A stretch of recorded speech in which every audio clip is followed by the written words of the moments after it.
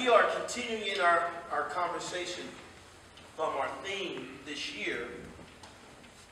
And our theme is centered around a concept of not a New Year's resolution, but more of a New Year's revolution.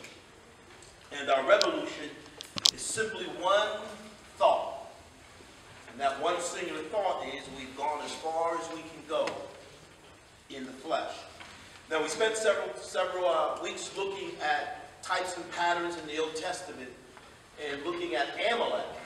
And from looking at Amalek, we were able to distinguish some spiritual types and patterns of how the flesh operates in our lives. And we discovered, number one, that our flesh is our greatest enemy. We discovered that God's one goal for our flesh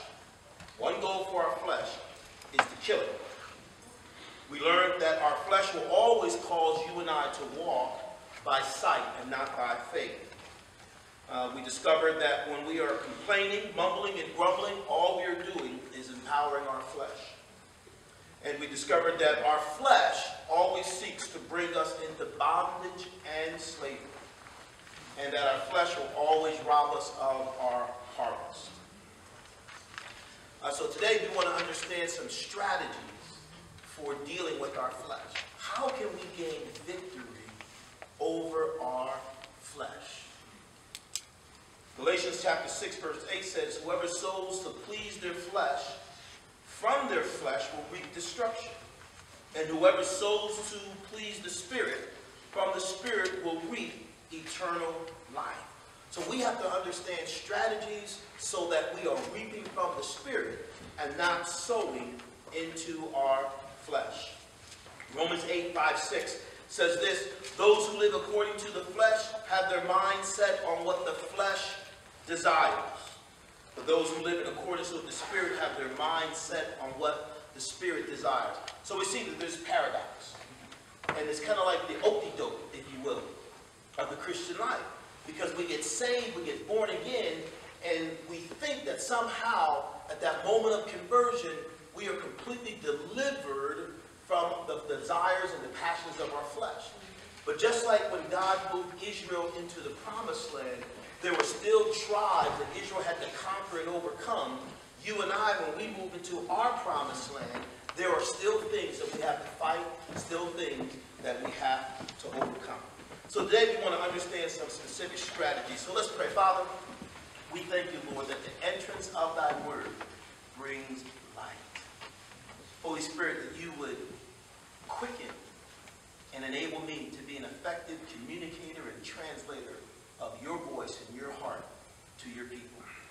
Lord, we come against everything that would cloud our minds, that would distract our attention, that would weight our hearts.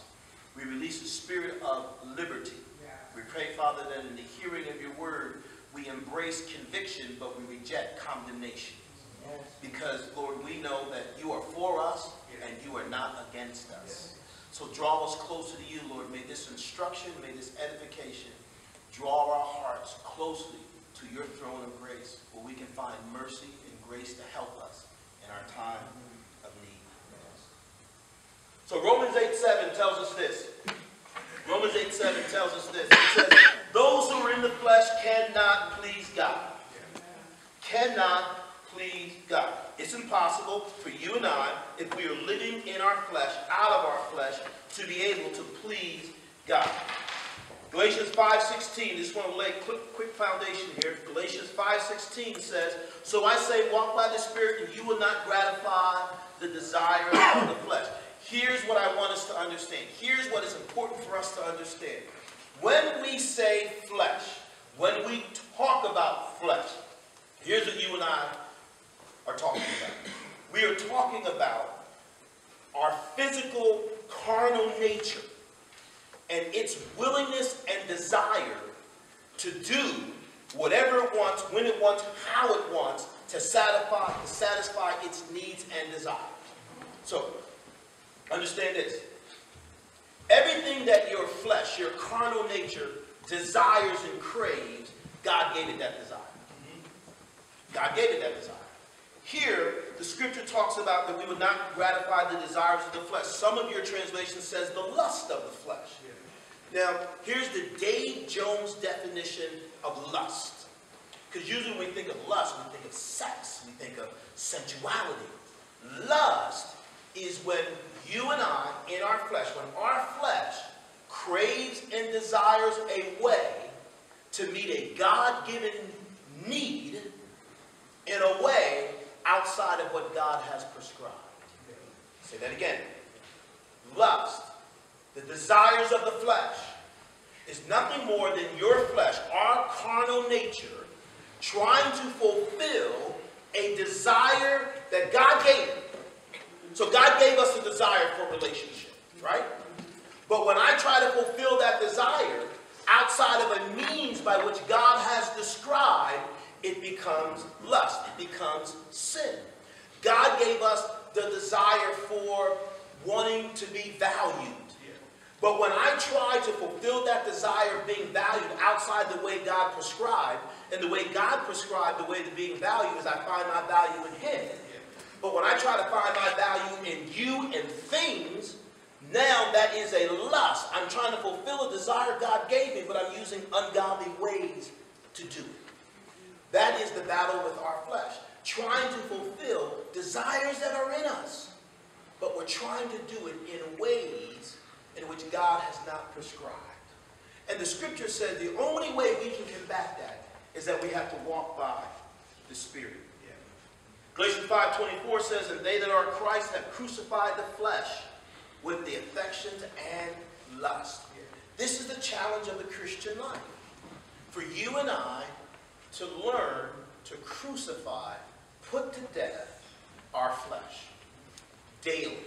It doesn't happen one time.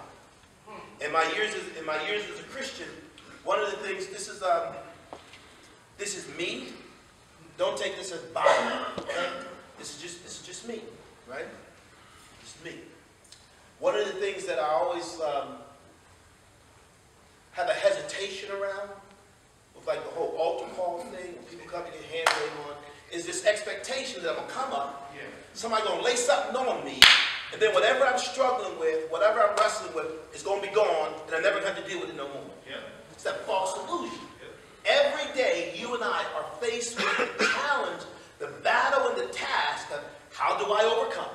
How do I gain victory today with my flesh trying to fulfill God-given desires in ungodly ways? That's the challenge for us every day as a Christian. Every day, you and I have to bring our flesh, our carnal nature, trying to fulfill its desires that were given by God in ways that God has not prescribed. So, here's some strategies that we're going to get into. Here's some strategies. First strategy we have to understand is we got to bring the right weapon to the fight. If we're going to overcome my flesh, if I'm going to get victory, if we're going to win this daily battle, I have to realize I have to bring the right weapon to the fight. I know y'all saved, still sanctified, filled with the Holy Ghost. It's been a long time since some of y'all been in a street fight. But if you can think back in the day, I remember bringing fist to a knife fight. Wound up at Sacred Heart Hospital. Didn't turn out too good. You see in the movies all the time, you know, the bad guy will pull out a knife or something, and the good guy will pull out a gun and say, oh wow, you brought a knife to a gunfight. You have to have the right weapon. Now, look at 2 Corinthians chapter 12, verse 4. 2 Corinthians chapter 12, verse 4. Here's what it reads. It says, for the weapons of our warfare. Because friends, we are in a war. It's a battle. Daily. Make no bones about it. The battle is not those outside. The battle is within. When you brushed your teeth this morning, you looked in the mirror, you saw your greatest enemy. You saw your greatest threat to everything that God has ever spoken or promised or whispered in your heart about the direction of your life. For the weapons of our warfare are not carnal. In other words, they're not of the flesh. They're not of man. The weapons we fight with are not of man. But they are mighty through God to the pulling down of strongholds, casting down imaginations, and every high thing that exalts itself against the knowledge of God, and bringing into captivity every thought to the obedience of Christ. Bringing into captivity every thought, because the foothold that our flesh tries to grab to get entrance into our heart, to fulfill its desires outside of the way in which God has prescribed, begins with the thought. It all starts up here. And what we have to realize is the weapon that God has provided, the weapons God has provided for us are not natural. Your education ain't going to help you. Your money ain't going to help you. Your influence in your relationships are not going to help you. They are not the weapons that you can use to successfully fight this battle. So what is the weapon then? We have to learn to engraft the Word of God. We have to learn to engraft the Word of God. Look at John chapter 6, verse 63. It is the Spirit that gives life, while the flesh is of no avail. Some of your translations may say it profits nothing. The flesh is of no avail. Jesus says, the words I have spoken to you are what? If we are going to live in the Spirit, walk in the Spirit, if we are going to partake of the Zoe, the kingdom life, the entrance and the means and the vehicle to be able to do that is engrafting the Word of God. You remember when we looked at Amalek in the Old Testament, and when Moses was standing up on the hill with the rod in his hand, and Joshua was down in the valley battling with Amalek. And as long as Moses held up that rod, which symbolized the Word of God, what happened down in the battlefield? Joshua prevailed over Amalek. But as soon as Moses let his arms down, as soon as Moses let that word down, that word was no longer held up over the people, what happened? Amalek prevailed.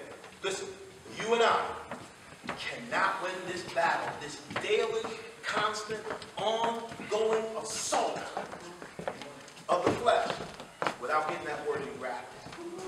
Now, what do we mean by engrafted? What do you mean by engrafted? It means not just that we know it up here, but that it becomes a part of our living being. It becomes a part of our heart. The scripture says this: God's word is alive and it's active. It's sharper than a two-edged sword. It divides asunder both soul and spirit. Now watch this. And it pierces to the joint and marrow of the bone. And is a discerner of the very thoughts and intents of our heart.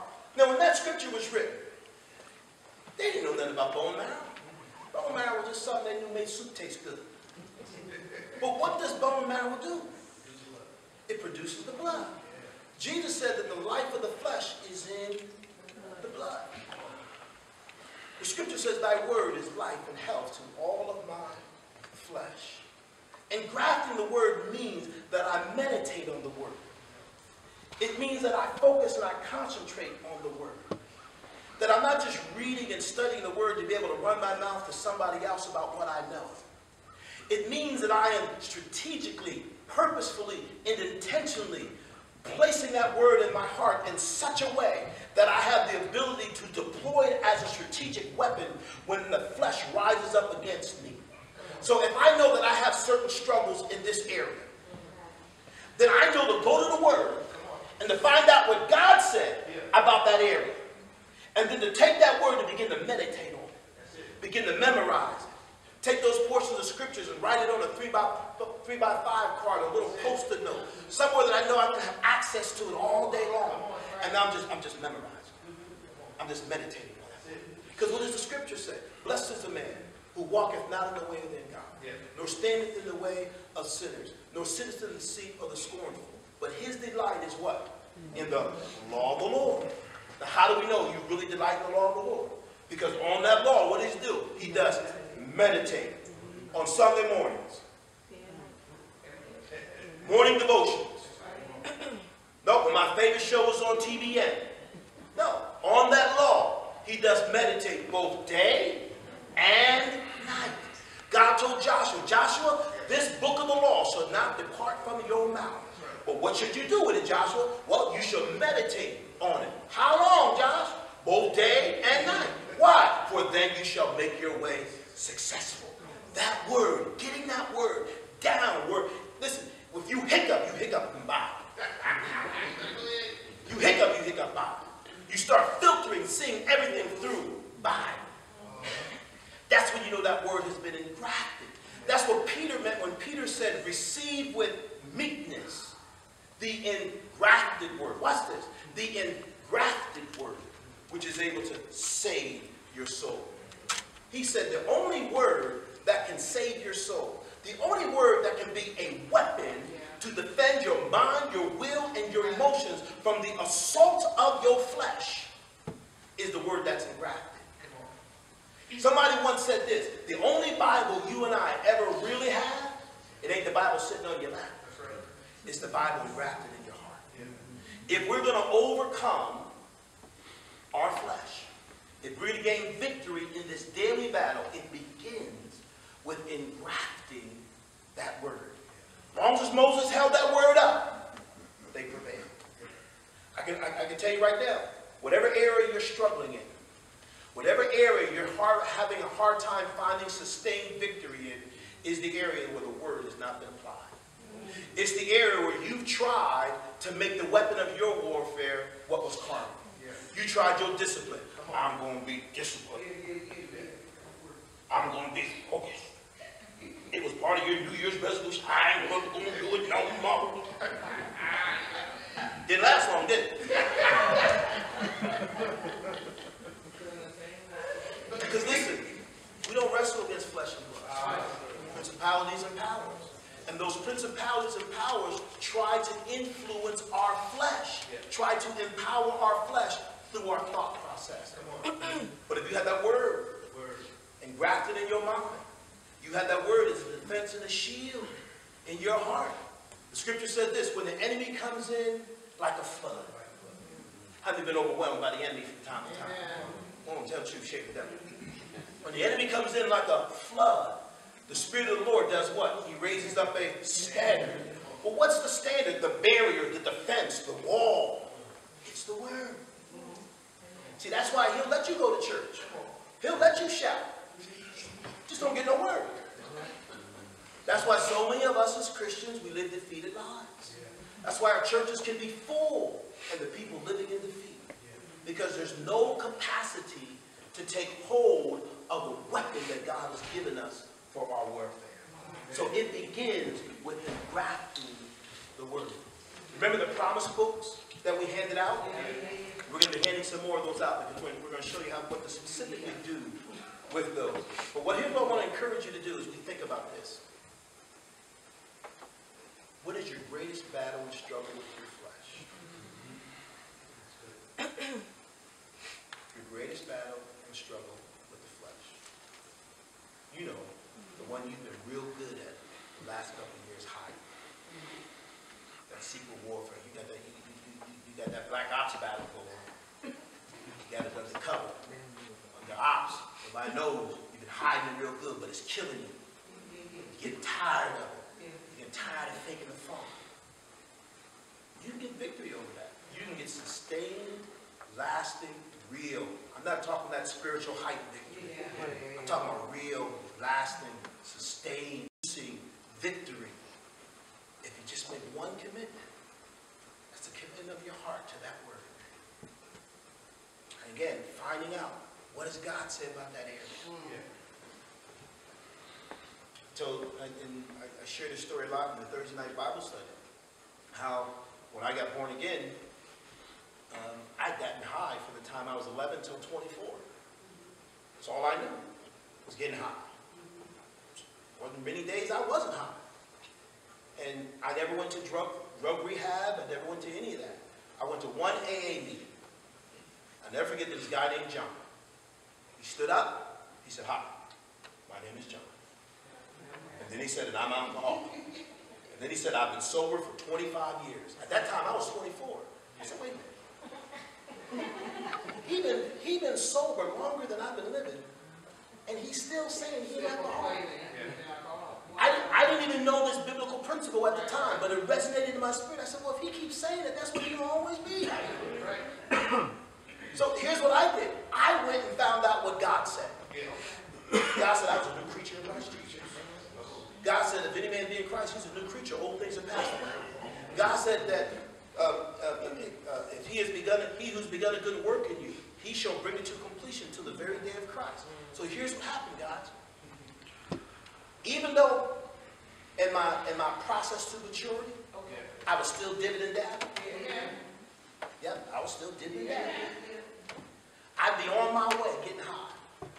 Quoting scripture. They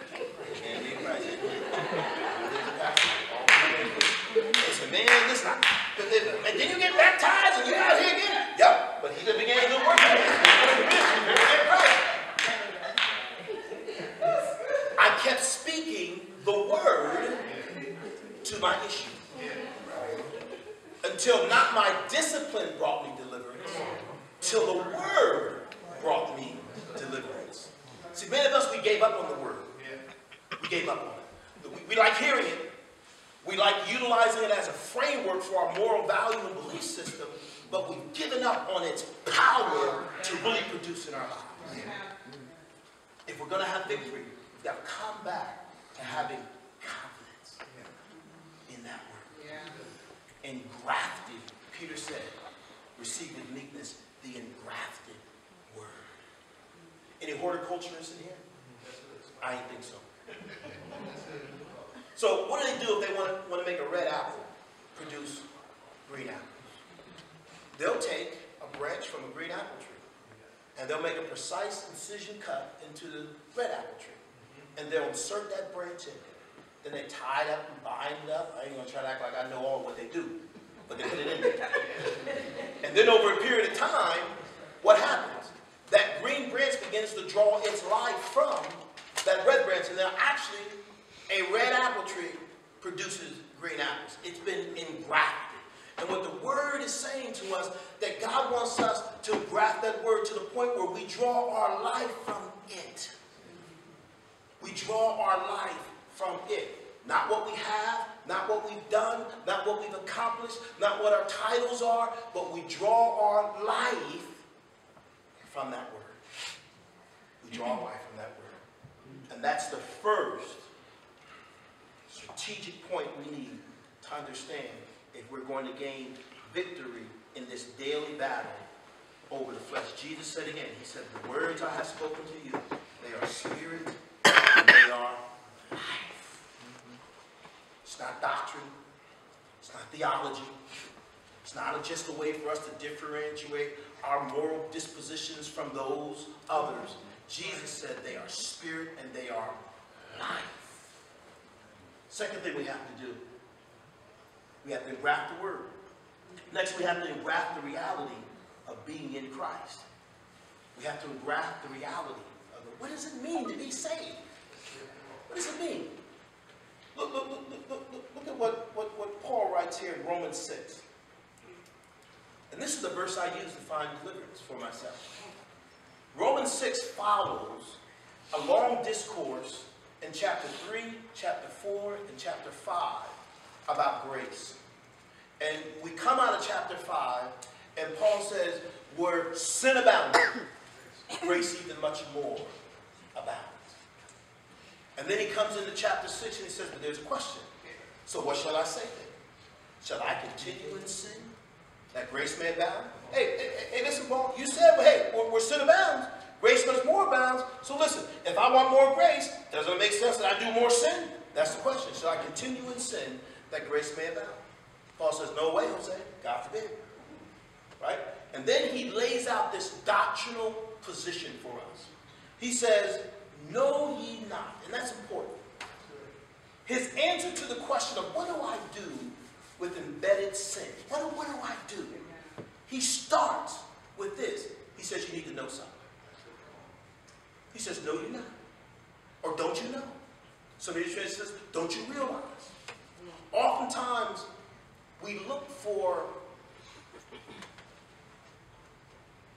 say it this way, we don't have the proper appreciation for the simplistic value of truth. Paul is not going to lay out 7 steps for deliverance.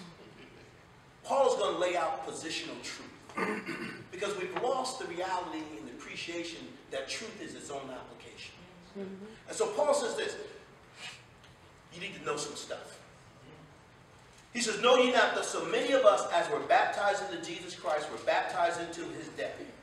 Therefore we are buried with him by baptism into death, that like as Christ was raised up from the dead by the glory of the Father, even so we also should walk in the newness of life.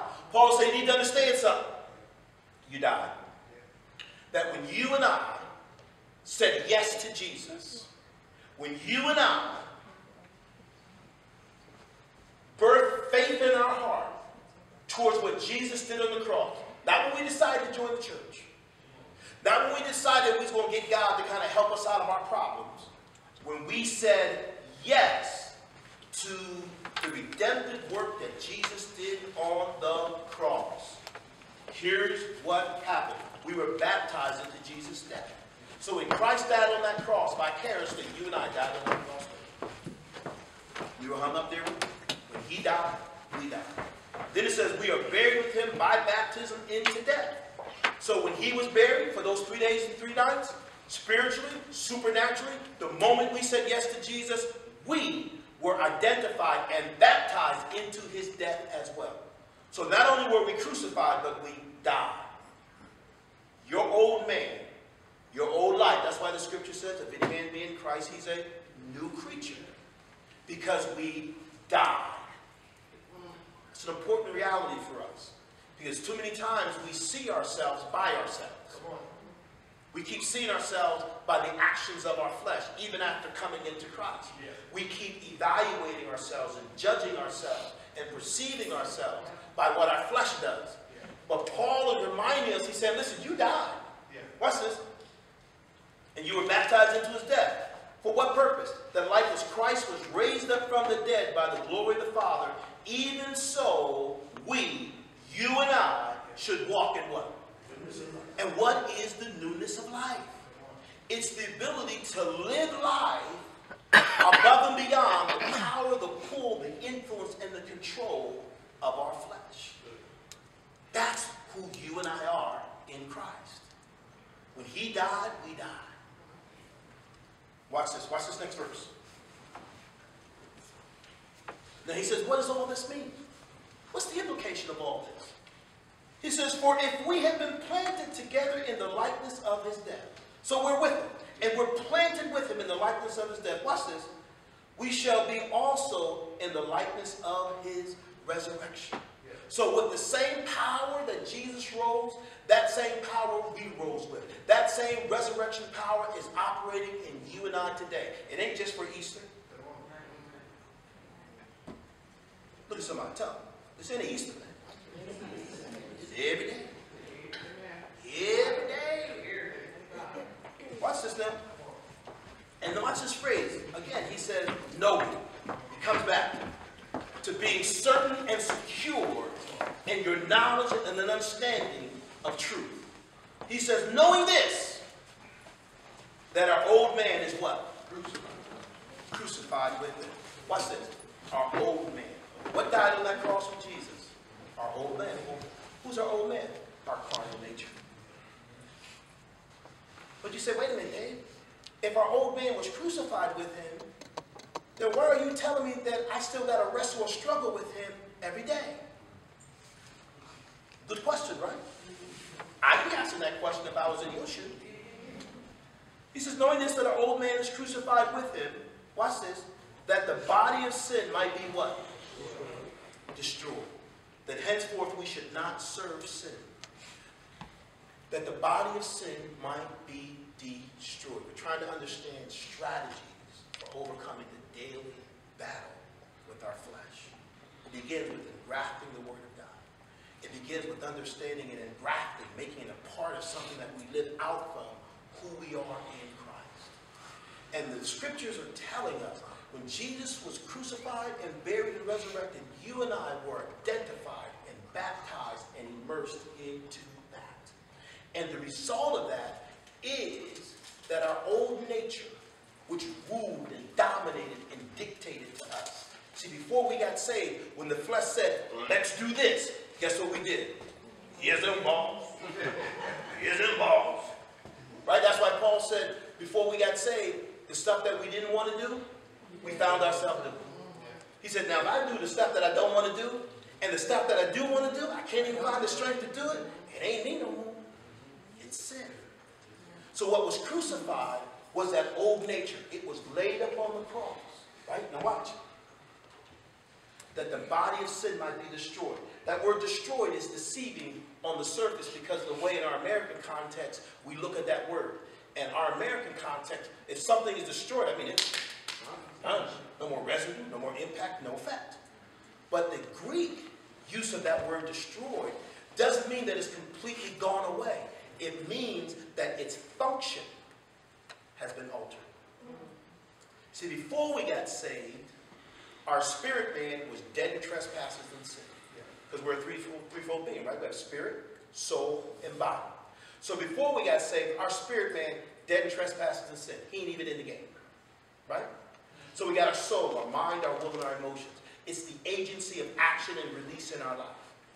And our flesh, nothing to hinder it, nothing to limit it, nothing to stop its influence. So our flesh dominated our soul. It told our mind, it told our will, it told our emotions what to do, when to do it, and how to do it. It wasn't you. The lie of the flesh and the lie of the devil is to get us to think that we are our actions. That we are the dirt we did. No, that was your flesh. Influencing your mind, your will, and your emotions. When you got born again, here's what happened. Your spirit man kicked in the game. Hey, I'm almost done already. I'm just getting started. Your spirit man kicked into the game. Now, right? Because before it was two against one. You didn't have a shot. Nothing to stop your flesh. It didn't influence your soul. You didn't have a shot. When you got born again, your spirit man kicks into the game now. But now here's what you have to do. You have to train and condition your soul to now partner and respond to the spirit. That's not going to happen automatically. But the influence of your flesh has been checked. It no longer has dominion and authority and the legal right to say to your soul, let's do this. And the soul says, yes, I'm born. Now, if we choose to yield to sin, and that's the last part of this verse that he says, that we should not do what? That we should not serve sin.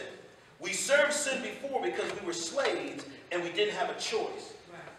And again, remember, lust and sin is nothing more than the flesh, our carnal nature, trying to fulfill desires given to it by God by means and ways unprescribed by God. So now, what has been destroyed is the authority of your flesh. Your flesh no longer has authority over you. So when I discovered that my drug addiction habit no longer had authority over me, that when it said, come on man, hit this. Come on man, let's go smoke this. Come on man, let's go do this. I ain't got to. That sounds crazy, right? That's how you got to talk to that thing. Because it's talking to you. You can be as sophisticated as you want, but you were going right down that path. But you better start talking. We ain't got to do that. That ain't me. That's you, flesh. That ain't me. You want to do that. I don't want to do that. And then you learn to take the word and start giving your flesh the word. Amen. And so I memorized Romans chapter 6 just for that. What shall I say then? So David continued the sin of getting high, so that grace may abound. God forbid. How so David, who was dead to sin, living any longer therein? And you just got to start talking to that thing. Right. Find out what your stuff is. Put your name and put your dirt in there. And start speaking to that thing every time. Because it doesn't have any authority over you anymore. It has been destroyed so that you don't have to serve it anymore.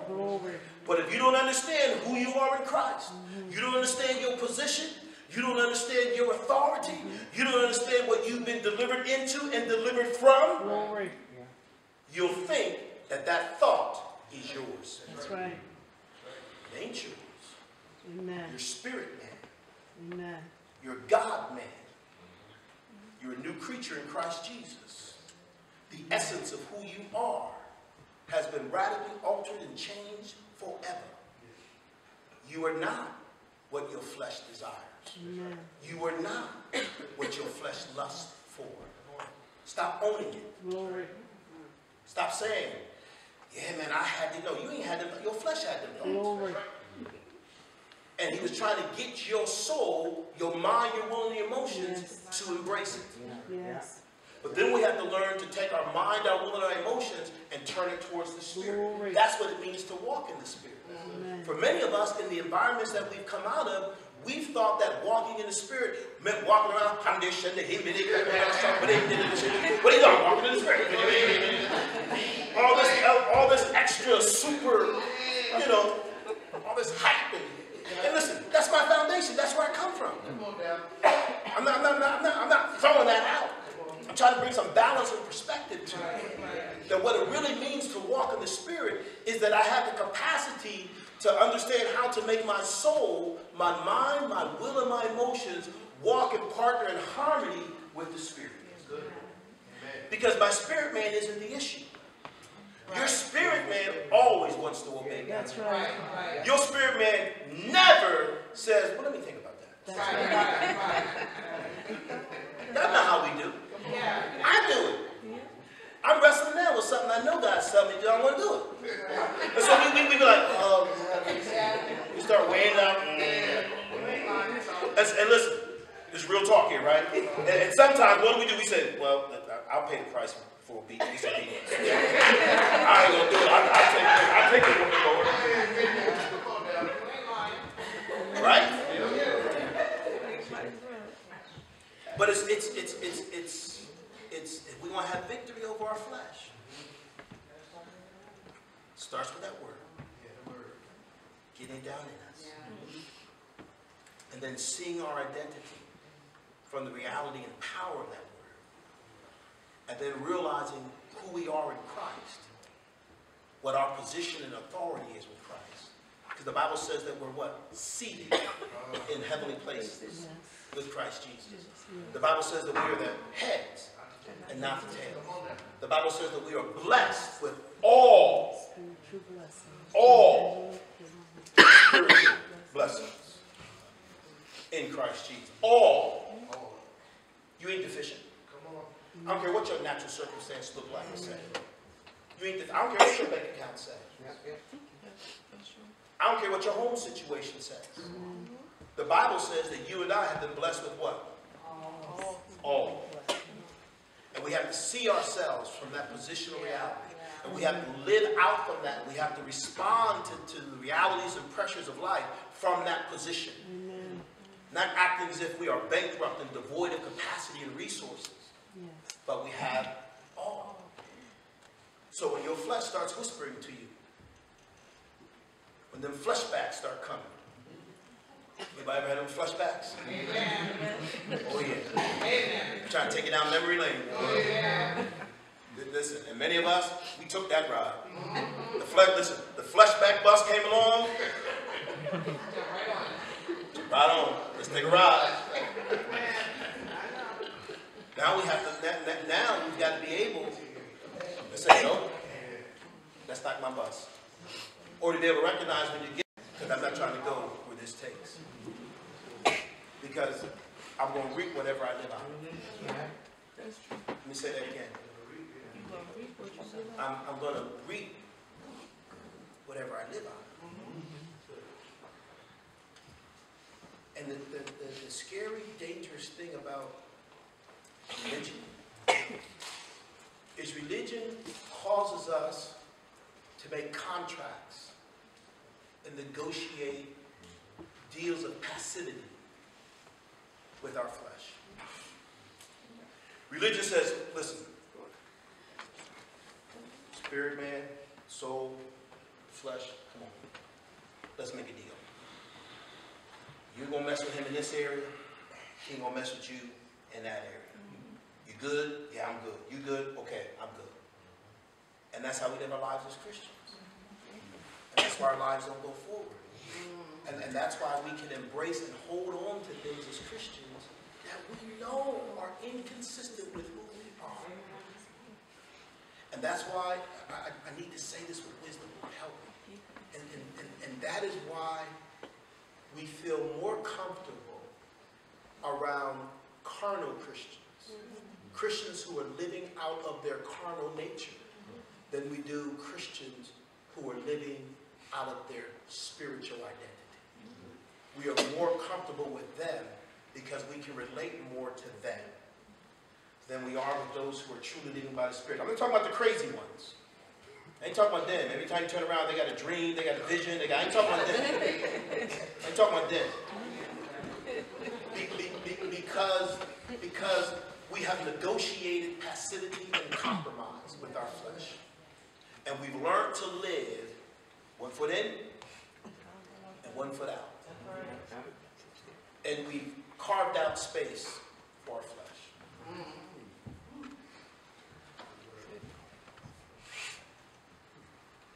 We have to engraft the reality of who we are in Christ. I'll hit you with this and we'll stop here. We'll say, that was just number 2. We got 7. We'll come back next week. Next principle I want to leave you with is this. We have to realize that the flesh can only produce death. The flesh can only produce death. Romans 8:13 tells us this very clearly.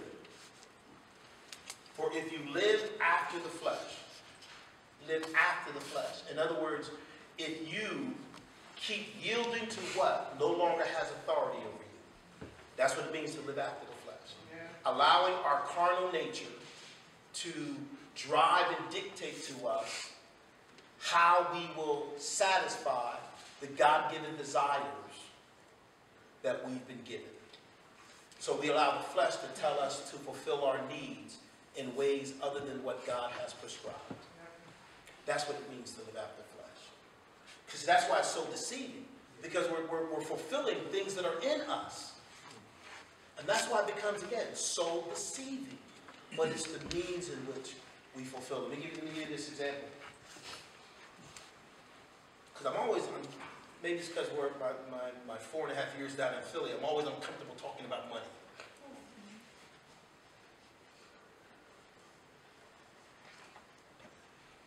But God's original plan and purpose for you and I in providing for our physical needs was we would look to Him. He put Adam in the garden, and He said to Adam, He said, Adam, listen, all these fruit-bearing trees, they're all yours. So everything Adam needed for substance, God provided in that garden, right? Now, when you pick something from a tree, where do you reach? Up. So, when God created man, He intended man to reach out. That's symbolically acknowledging dependence on God for what he needed. When Adam and Eve sinned and they got kicked out of the garden, what was the consequence? God said to Adam, Adam, listen, the earth ain't going to just yield this stuff up to you anymore. He said, you're going to have to work that ground. You're going to have to toil that ground. Watch this. He said, and by the sweat of your brow, you have to provide for yourself. By the sweat of your brow. So man went from to reaching down. We get born again. We're restored back to that original position of Adam.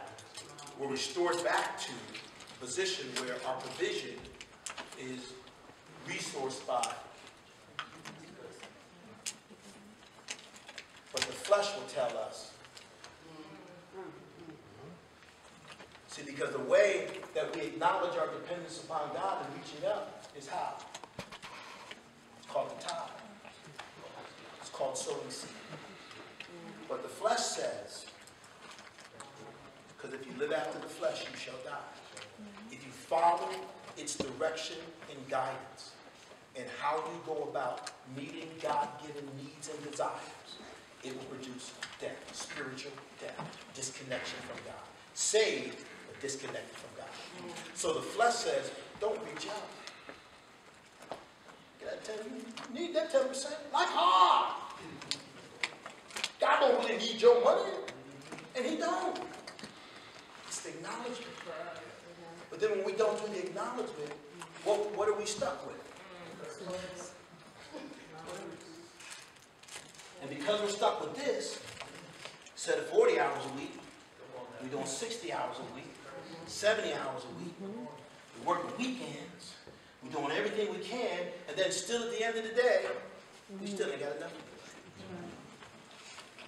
If you live after the flesh.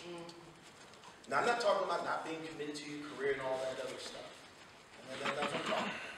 Just grasp the principle of that. I wanted to use that just as an illustration for us. Living after the flesh is allowing your flesh to direct you in ways to fulfill the God-given desires that he put in you through means and ways that God has not prescribed. And the scripture says that will produce in us death. So we're gonna hang it up here. You got a battle. Battle within. Your key to success in your life, the ability to move into everything that God has purposed and called for you to do. And that's where you find the real contentment and joy and satisfaction. Because many of us, we're at the age in life now, we know it don't come from stuff. Right? It's about finding significance. It's about finding that satisfaction, that peace in our heart. If you want that, my encouragement to you is become committed to daily fighting that battle and utilizing the resources that God has made available to us. It begins with engrafting that word. Before you even go to bed tonight, open your Bible. And today is so easy because you just Google stuff today. And just find out scriptures, promises, statements of authority, doctrinal truths related to what it is you're struggling with. How many people here struggle with something? There you go. Didn't that feel good? Did that feel liberating just to be able to say, yeah. Didn't that feel liberating? I'm on a journey. I ain't arrived. I'm on my journey. Ain't nobody arrived. Listen, I've been with Bill Winston. I've been with all of them. Listen, everybody is human. Everybody got issues. That's right. Everybody. So, if we all know we're struggling, and how many people want deliverance? Like real joy, right? No more just like making a funk. No more church. I can't stand church. No more church for church's sake. And here's what I encourage you to do. This week, find your positional and scriptural truths targeted towards your area. Start memorizing those, right? Start memorizing. Put them on a 3x5. There used to be something back in the day. We don't got so sophisticated with our Christian music nowadays. How many people remember Hosanna Integrity? Right? There's only like 7 people. How about the Maranatha singers? I'm screaming. Well, they used to have these things, because this is what really helped me. They used to have these CDs, cassettes back then. Scriptural memorization songs. So they would take the scriptures and they would put them in song. And so remember the old Walkmans? Remember them?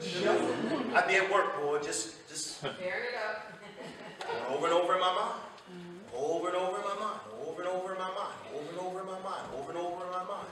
Because if I were to say to you that if you set a challenge for yourself to memorize the first 25 verses in chapter 6, your flesh would tell you, you can't do that. That's a lie. But if I asked you how many Motown songs you know, by heart, that's the whole book of Romans. Right? You know. Right? You be in the supermarket. They play something from the 70s. You're like, oh, hey.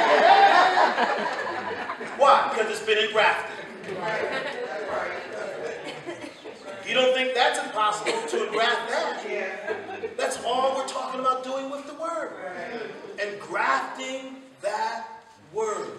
So make it your goal and your target that you are going to begin this year, not with a resolution, but a revolution. You want to overthrow the flesh. You break it up with the flesh. You just tomorrow morning when you get up, you look in the mirror, you brush your teeth, say, flesh, I quit you. Remember back in the day? I quit you. You ain't my boyfriend no more. You ain't my girlfriend. I quit you. Tell your flesh. You tell somebody right now, I'm breaking up with my flesh. I'm breaking, we done.